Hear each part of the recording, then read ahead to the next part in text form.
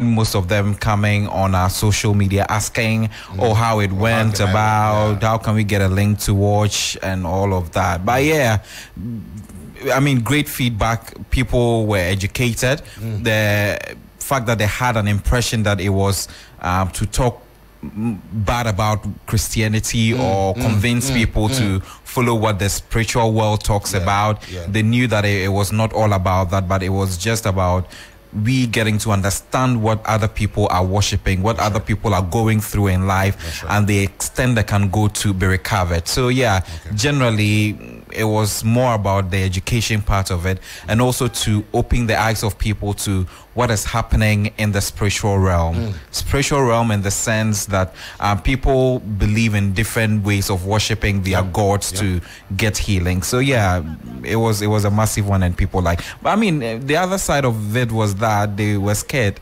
because they said that the place that I entered was quite scary. They wouldn't imagine entering such a space. Some asked if woulda and people have asked my brother say if you close your eyes you sleep. You understand?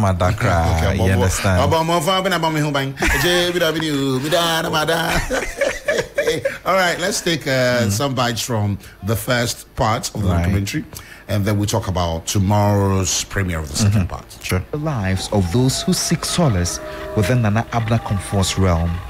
I understand the mean to me, Omodoso.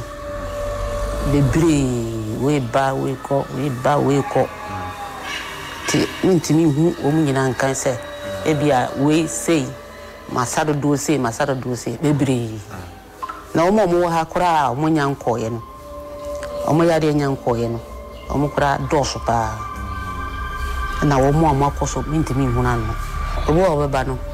Now what you say, Nipananyadi will be a Timmy catcher and things say, mean to me, now, Fako baby for. This is the Nana Jendu territory in Techiman Yoso, and what you're seeing here are gods called the Nana Jendu.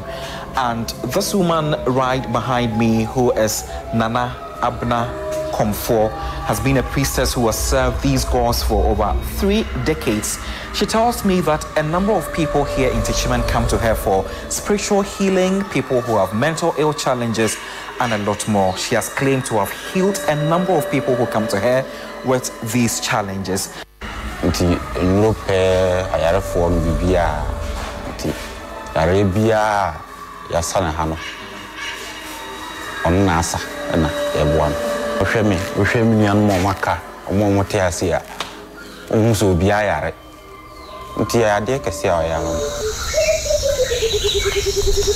With the morning sun painting the sky, a new day dawns upon the spiritual sanctuary.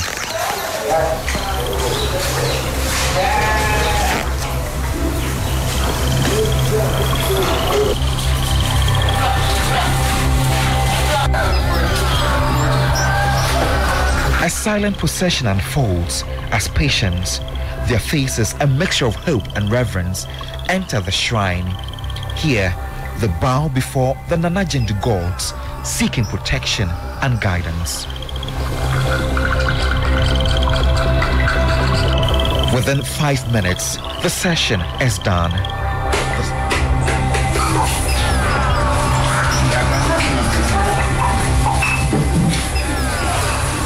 The sorcerer prepares a protective potion for them to drink. Very dark in color, there's a mad rush for it here. Motor, as it's been called, is meant to protect them from bad spirits, a direction from the gods. I don't know to see a draw, bosom no nature. You have say you'll be the idea about bosom nature dry and fan count me across. Now, I dry the back can one so your bosom nature. And the way you draw, like I say, a new and a bosom nature, I ask ye. A yes, you should more demand. And this any panayare, and I say how do one so not than the idea bar. I dear channel by a bomb pie a moment. Now, a bra bomb pie a reno, near chess I do not move bia numbi. One no more says soon bonny be won't nip a diem. I have a better in every one man, son, I have been you who are bosom betchere. Okay, so all this is on YouTube. You can go and check it out on Godwin Asediba's page or channel. You can also go on the TV3 Ghana channel on there, 3FM 92.7 channel on YouTube as well to check it out for yourself. So we've seen the first one. This was like the story. The style is to introduce us to what is yet to come. Absolutely. So what is yet to come is that tomorrow? No? What is coming tomorrow is more of what people were expecting in the first episode. More of the action, more of people going the extra mile to either seek help, be recovered, or get their problem solved. You see people painted in different colors going to riverside, entering water, some claiming that they communicate with the water. They go as far as communicating with Mame water in quotes. So yeah, marine spirit. Exactly. So that's what episode 2 it's delving in. I mean, deeper when it comes to understanding what water is about, understanding where your soul belongs to. You know, the traditionalists believe that every individual belongs to either a tree, it can be a rock, a stone, anything at all. So I decided to focus on those who believe in water because I was able to get them. Maybe subsequently, when I'm able to get those who also believe in stone, rocks, and all of that, I'll get to highlight their story for us to get to understand the reason why they're doing that, and if indeed it works or not. So yeah, that's what episode 2 it's talking about. Wow.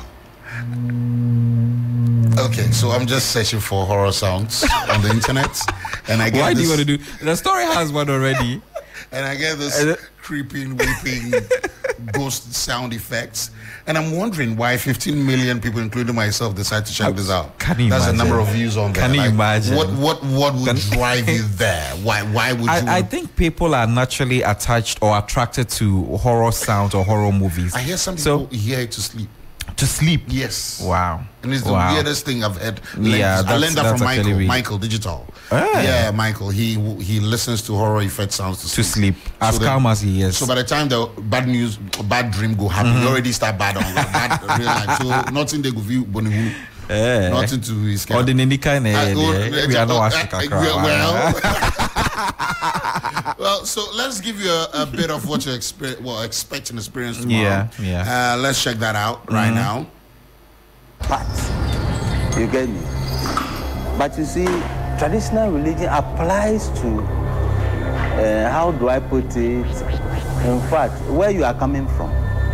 His journey began within the confines of pastoral duties from 2008 to 2010. It all started in the church days. Those days when I was a pastor, and after being a pastor for several years, I was a 7-day Adventist Sabbath school teacher. And then along the line, around 2010, I found myself in Judaism, and all the way along 2017, there I was, I just left Judaism. So 2017, there I took my spiritual journey very seriously, performing healing, teaching here and there. Comparing the African spirituality with the Jewish spirituality, I realized that it's all the same. So therefore, I have to return back to my own African spirituality system and then infuse myself with it. However, a profound shift transpired as he discovered an unexpected connection to water. Maharaj employs the power of music to invoke the presence of the goddesses for spiritual healing. And we don't have to listen to that. What presence did you search for the studio? So, wow, my guy. Mama, what I was about to come. He told you that? Yeah, she appeared. Huh? You say? Yeah. Maybe you should have a look again. Godwin, what are you doing? Yes, a human being appeared with 4 hands and 5 legs. So Mami Ota is not the one we draw. I'm kidding. Stop it, my guy. Stop it. Yeah. Stop it. But there's more to it. Yeah. That's actually a white bowl. I mean, for those who are watching on Facebook and would have the opportunity to see the videos, the white bowl with the stick that he's moving around, it creates a certain sound, a really scary sound. And Maharaj claims that is the sound that attract the goddesses. So when they are about worshiping and they have people who are around, you see that they will all enter into the spirit realm, and then they will start behaving in a certain way, speaking a language that you wouldn't understand. But he understands that. Yes, of course. Wow. Interesting. Yeah, so that's how. And you can clearly tell that he also mentioned that he was a pastor, actually a Sunday school leader who was teaching the kids, but after some time he realized that that wasn't where he belonged to, so he went into Judaism, and then it also didn't work for him, and finally he realized that his soul was connected to water. So what we can actually see is the Maharaj temple, and that is also a statue there in a form of a mermaid where they worship. That's also where they usually go to worship, somewhere deep in the forest. So you went with them into this forest? Yes. It was Godwin Asediba. It was a 45-minute walk. You couldn't allow them to join you via Zoom. You entered this forest with them. Yes, I did. And I was actually in the water with them as well. They tell you that when you come with a clean heart, nothing is going to happen to you. So is it? If you come with a clean heart. So yeah, I didn't go there with bad intentions. I was also praying whilst I was in there. Exactly. So yeah, it was just a story that I was looking out to tell, and I'm sure either the marine spirit or whoever that is in charge of the powers would get to understand that I meant no harm, but I was just in to tell a story for people to know exactly what they are doing.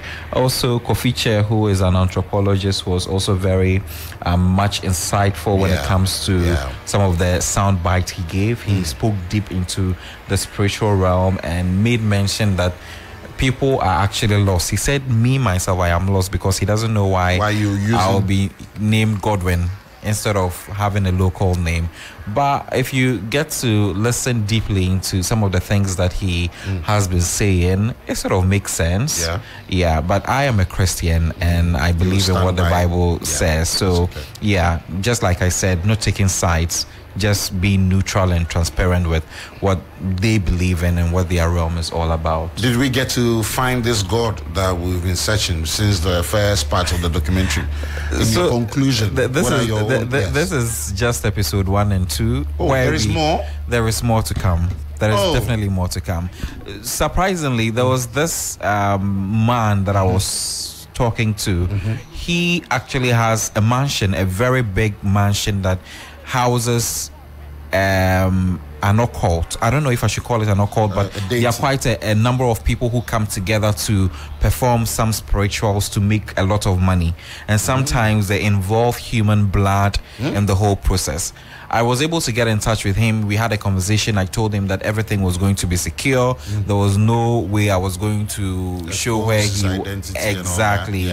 We had an agreement. I asked him if I will be able to enter into the space where they do the spirituality work, because that's exactly what I want. He agreed with me, told me that I wouldn't show the faces of the people, but sometimes you capture visuals in a way that can tell a story without necessarily showing your exactly. And he agreed that we do the thing.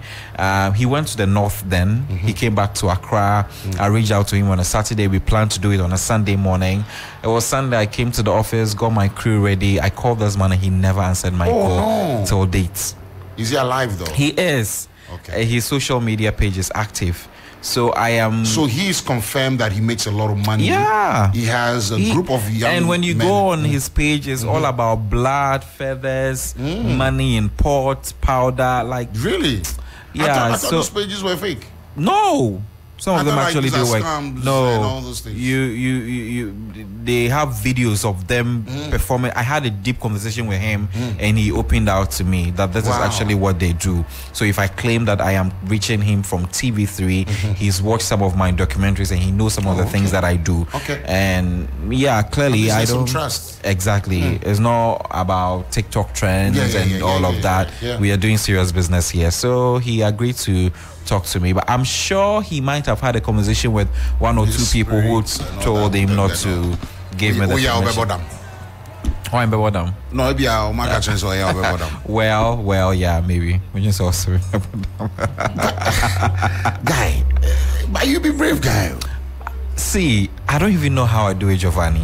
I just find myself in the space and then I'm doing the thing. Hold on. I'm sure in this conversation make others join in. But Mr. I'll start hear you. 0559 0559-242-717, 0556-910-154. Maybe you've also identified a God. Yes, maybe your personal experience as well will help shape this conversation. Maybe you've seen the first documentary, looking forward to the next. Tell us what you make of my brother's search to search for the God. You know that whole thing, yeah? So call us 0559-242-717. If you've got any questions at all for Godwin Asediba as well, he's here to answer them all. Hello. Hello. That was quick. Yeah. Or evening, brother. Yes, sir. How far? Yeah, I'm good. Great. Talk to Godwin. Yeah, I just tuned into your station, and then I was listening to your man, and it's a good adventure he's going through. But I pray that he takes more caution with things that he sees. For instance, things are very serious, and I think he should be more prayerful if he believes in the scriptures. Whatever thing he believes in should be guiding him through that. Are you surprised at some of the things you've heard? Really, I do. I've been in Nigeria, and I've been with some guys who are occult, especially in Calabar State and all that. And these are very serious things. Wow. These are really serious things. So I presume he can take things serious. Sometimes it's not about him being. They can even convert him into that. Really? Seriously, they can. They can. Because as far as you get to know about them, then definitely you should be initiated into it. Yeah, because you probably have seen too much. Yeah. Exactly. Wow. Exactly. Wow. So it's a good adventure he's going through. But it's because he's trying to enlighten us, he's trying to educate us and all that. But there are disadvantages also, so we should be more careful with that. All right. Thank you. Thank you very much. Well appreciated. 0559-242-717, 0556-910. So you know what actually happened? The man who agreed and spoke about the human blood for the spiritual works and all of that, I was like, hey, so in case I go with this man, I enter the room there. And I say, almost say you are the next. Hello. Hi. Welcome to the 3FM Drive. Thank you, Giovanni. What's the name? Oh, okay. This is Fari. Fari. Talk to us. Yes, Fari. Fari, please stop up and call us back. Stop up. And someone, Fari. 0556 910-154, 0556 910-154, 0559-242-717. If you've got messages, you can send to us on WhatsApp. 055-005-2927. Another one. Okay, before the message, let me pick this call. Hello. Yes, sorry. I'm back. Great. So it's on the hang. Sorry? It's on the hang up this time round. Okay. So I was asking, was Godwin able to sleep after this documentary? Thank you. Because even I that was watching it on screen, after the documentary, closing my eyes became difficult. Because and then when he entered the Nana Jedu was the first place he entered. The priestess, yes, the barefooted. I was like, hey, sorry, congrats. Should I even say congrats or what? Like, well done. But off camera, did you see any marine spirits? Just curious. Yes, just curious. Okay, he will answer you. Guy, answer.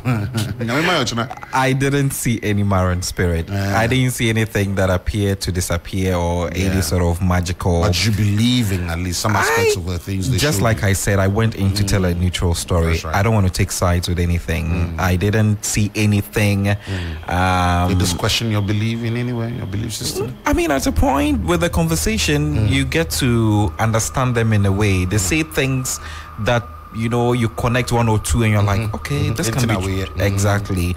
But yeah, I knew what I was doing and I knew the reason that took me there. So I was much focused on that, and it was purely working to get the story done and tell it very well for people to understand what it was all about. But yeah, talking about being able to sleep, I was able to sleep. The only story that only got me awake throughout the night was the mortuary one. That was the only story. The mortuary one, eh? Yes, because I kept seeing the dead bodies. Were they calling you? Were they winking at you, sir? So you know what? When I entered one of the cold rooms, it was, they have these boxes that they put the bodies in there. Most of them were actually packed. So let's say a box that should contain a body has about 3 bodies squeezed in it. So it was so full to the extent that some of the bodies were piled on the floor. And usually when someone dies, you have that whitish thing that comes out. So immediately I entered the cold room. Some will have their eyes open, blood coming from their mouth, and they're all packed. Yeah. So immediately I entered, that was the first thing I saw. About 15 of them packed in a corner, and some staring at you. You feel like they're staring at you because their eyes are open. So they're the kind that would you sneeze and they go like, "Excuse you." Well, if that had happened, see, I might just fall in the place. First, you will see the camera without a cameraman, because I know your cameraman will jack first. So you know what actually happened? Fling out of his shirt and I filmed that story myself. What? Yes. The mortuary one? Yes. The cameraman wouldn't go. I use my. It will be difficult for you to get a cameraman to go into such a space with you. Yes. Maybe I knew the kind of story that I wanted to tell, and I knew how far I'd wanted to go with that. So that documentary was fully filmed by me in the mortuary. So at a part where you see me speak into the camera, was a selfie. Yeah, either a selfie, or I will give the phone to a mortuary man who is not working on the bodies at that moment to record me. Yeah, so everything I recorded in there, the chilled gutters with maggots, the bodies turning into skeletons, everything was done by my phone. Godwin Asediba, and yes, tomorrow we have a date, guys. 9 p.m. on TV3. He's on the volume 2 of his documentary. Charlie, thank you so much, my brother. Thank you, Giovanni. Wow. The 3FM Drive continues right after Hot Edition. Alfred Okansi and the team are already seated for that. Join us again in an hour.